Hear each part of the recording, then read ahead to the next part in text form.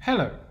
The programs for simulating MM1 queues that we have been writing for the last couple of weeks are an example of code that can be used to run what is called a discrete event simulation.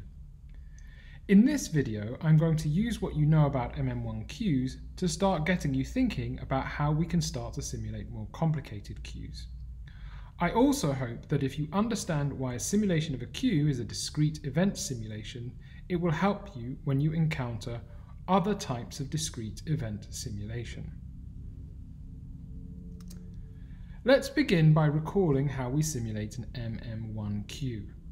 I have drawn a diagram at the top of this slide to illustrate the MM1 queue that we have been simulating for the last few weeks. The leftmost arrow on this diagram indicates the arrival of agents from the outside world. As we are simulating an MM1 queue, the times agents arrive is determined by simulating a Poisson process. The circle indicates the area where the agents receive service from the single teller who is able to provide service to customers. Each agent takes a random amount of time to be served. Furthermore, because we are simulating an MM1 queue, the service time is an exponential random variable. The final bit of this diagram, between the inward arrow and the circle, indicates the place where the queue forms. As you are no doubt aware, queues will form if agents arrive while other agents are being served by the teller. These agents will have to wait for those who are in front of them in the queue to finish receiving service before they themselves get served. In previous weeks, you have seen that we can simulate the queue in the diagram by using a code similar to the one shown here.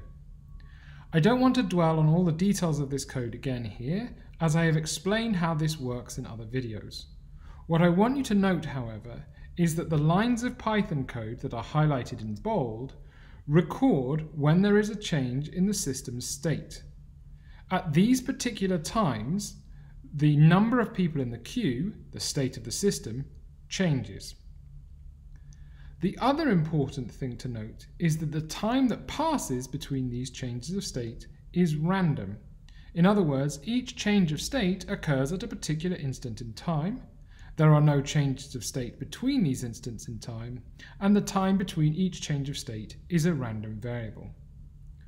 These two features, that the changes in state happen at particular instants in time, and that the times between these moments where things happen are random, are the features that characterize a discrete event simulation. Notice that such simulations can be used to model things other than queues. In fact, we have already discussed elsewhere in this course how we can model the number of cars that pass on a road by simulating a Poisson process. This is another example of a discrete event simulation. It is also important to note that in our description of the discrete event simulation, there is no requirement that the times between events be exponential random variables as they are in this particular piece of code. If the times between events are exponential random variables, then the random variable that tells us the state of the system is Markovian. We can relax that assumption, however, if that makes our model behave more like the real-life system. In our code for modeling the queue, for instance, we could generate the service times by sampling from a normal distribution rather than the exponential distribution.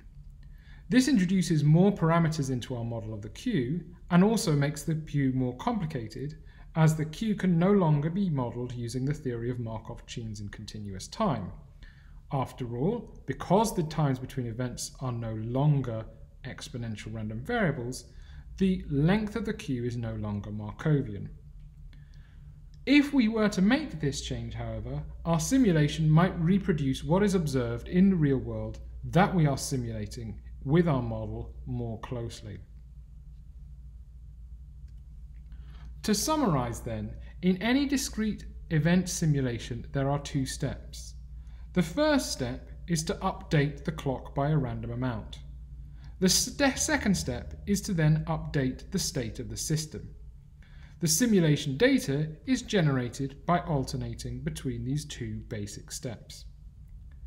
Importantly, if the random amount of time between events is a sample from an exponential random variable, then the state of the system is Markovian.